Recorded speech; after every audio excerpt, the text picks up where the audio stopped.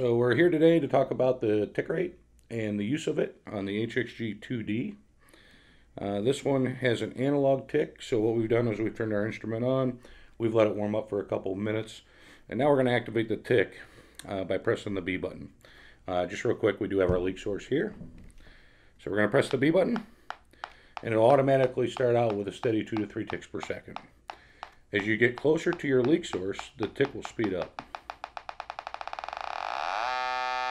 At any point when the tick goes to a solid tone, press the B button to reset the tick to a steady 2 to 3 ticks per second again.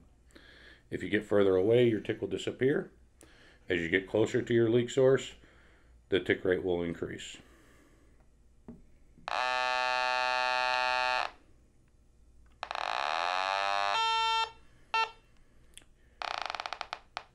And that's how we use the tick rate on the HXG-2d.